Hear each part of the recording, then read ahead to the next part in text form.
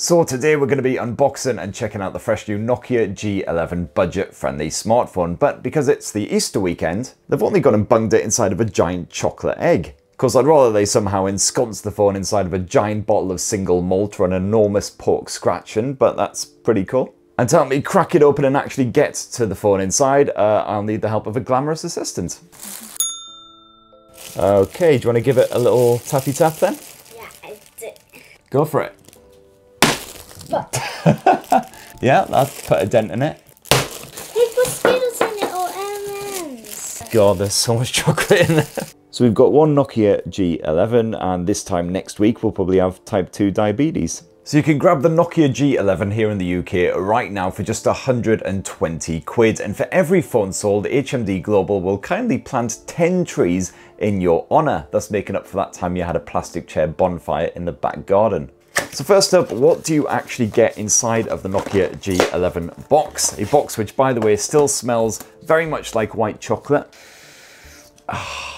Well, you've got your Nokia G11 smartphone, of course. We've got about a tree's worth of random pamphlets and manuals, but don't worry, we're still 9 trees to the good. Got a dinky wee power adapter. It's the 2-pin model here because this is the European review sample. And you've also got one Type-C USB cable. And that's it, nice and easy, so let's crack on with the phone. Alright, so as far as the design goes, the Nokia G11 doesn't exactly shock and surprise. It looks very much like other Nokia branded budget smartphones. It's a 6.5 incher, not absolutely massive by 2022 standards, but it is rather rectangular in build with very thick bezels surrounding that display, especially down below where you've got quite a fat lip. And as you can see, they're quite flat edges as well, but the Nokia G11 doesn't feel uncomfortable to grasp. And then flip it around back, you have a plastic back end, of course, at this sort of budget price point. What else would you expect? This is the charcoal version, but you can also grab the G11 in ice. It's a matte textured finish, so hopefully you won't show up greasy smudges and other muck too easily. The camera chassis is actually fairly dinky for a 2022 smartphone, and as you can see there, it doesn't jut far from the surface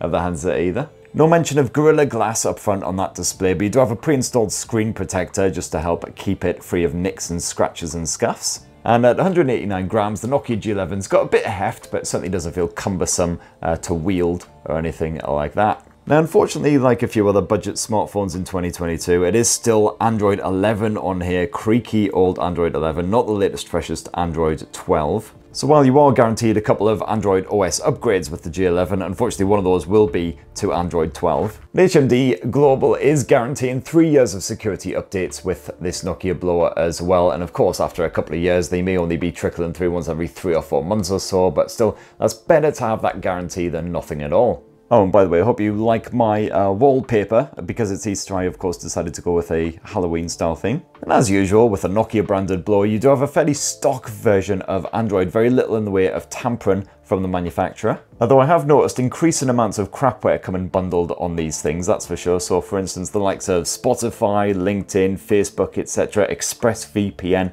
all coming chucked on here without your general permission. You've also got face recognition here on the G11 as well, so you can use Face Unlock to boot into your smartphone, like so. Besides that, you also have a fingerprint sensor built into that edge-mounted power button, and so far seems reasonably reliable. Occasionally takes me a couple of taps to actually get in there. Meanwhile, over on the opposite edge, you've got a dedicated Google Assistant button like a lot of these budget stock Android smartphones. And I've got to say, I do find this assistant button utterly pointless. Not really sure why it's a thing, because if anything, I just end up accidentally knocking it when I'm trying to fumble my phone out of my pocket or something. You've got plenty of other ways of calling up the assistant, like just swiping from a corner of the screen or using the little mic down here. The good news is, if you do find yourself accidentally knocking it a lot, you can just knock it off in the settings if you go to the Google Assistant button section, but unfortunately you can't remap it if you'd rather do that instead. Storage-wise, you've got 32 gigs here on the Nokia G11, so a pretty meager amount, but the good news is you can expand that via micro SD memory cards, and you've actually got a separate slot here on the SIM tray as well, so you can fit in 2 SIMs and the memory card all at once.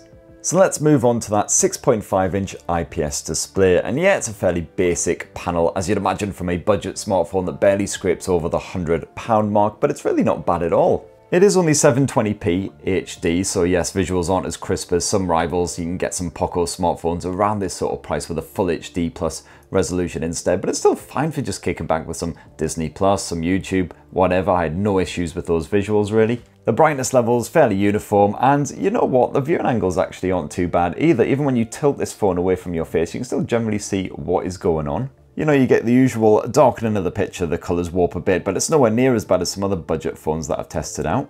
And yes, colours aren't quite as punchy or poppy or vibrant as what you would get on an OLED panel, but they're not terrible either. You know, they don't look washed out or anything here on the Nokia G11. Got a dinky little nipple notch poking its way into proceedings when you go full screen, just ever so slightly, just a little hump, that's all it is. It doesn't really disturb you too much. And you got a 90Hz refresh option as well. So I've got to say, overall, for again, a £100 smartphone, like this is a pretty decent display overall. However, on the audio front, it is just a basic mono speaker setup, just your bottom mounted speaker down here. Let's bump up the volume, see if it's actually okay. A53 review, and for more on the latest and greatest tech, please do subscribe and ding that notifications bell. Cheers! Alright, so it's reasonably loud on that top volume, not exactly going to be shattering any eardrums anytime soon, of course, and not too tinny either, but of course if you want to get truly immersed into your movies, or of course if you want to kick back some music or something, you're going to want to get plugged in. You've got a headphone jack up top.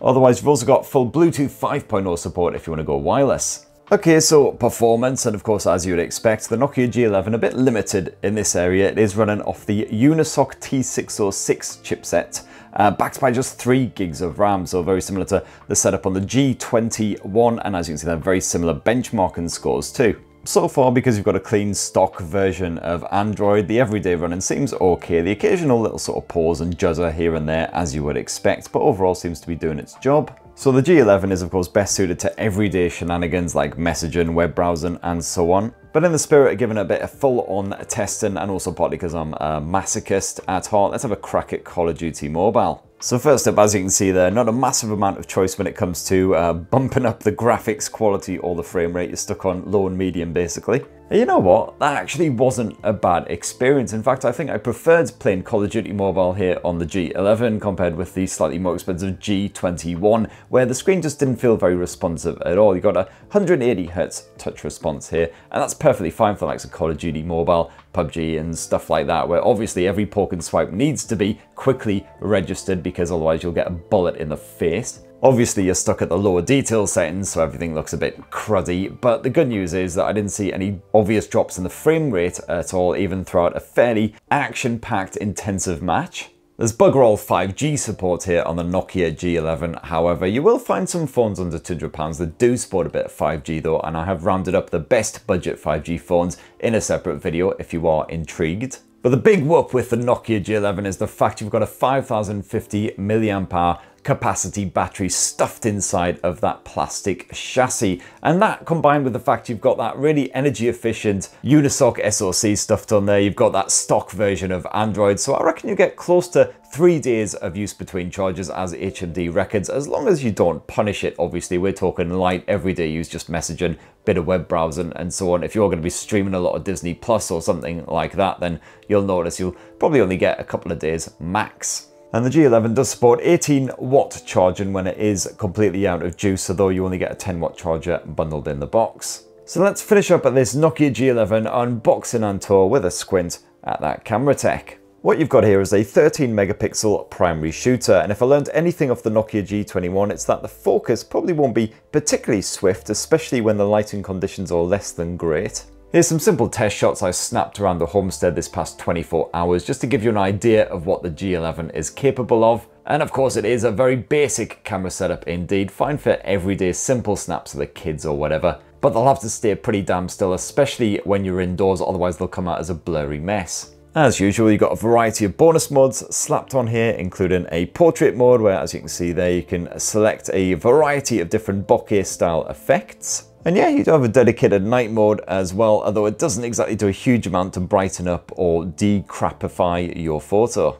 Yeah, the G11 can be a little bit slow when it comes to swapping between the different modes, especially when you swap to that video mode. I've seen a couple of pauses already. And there's no ultra wide angle shooter or anything here on the G11, but you do get a dedicated macro sensor.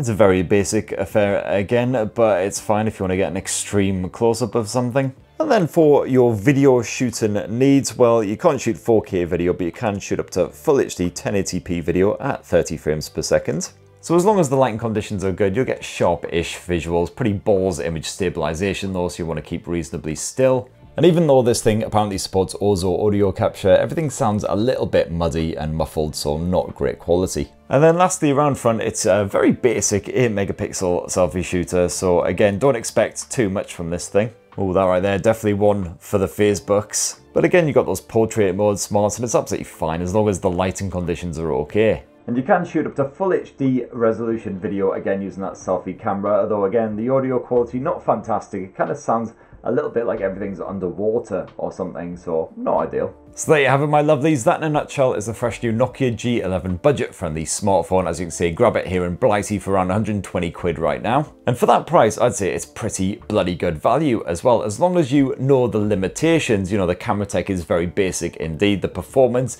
is kind of limited as well, but you can still do a bit of Call of Duty or PUBG if you absolutely must. Got pretty decent display tech on there. You got your headphone jack, your expandable storage, all of that good stuff as well, although unfortunately when you buy the Nokia G11 in stores you won't get a massive chocolate egg around it. So there you go. Anyway, it'd be great to hear from you guys down in the comments below. Please do poke subscribe and ding that notifications bell for more on the latest and greatest tech, and have yourselves a bloody wonderful rest of the week. Cheers everyone, love you.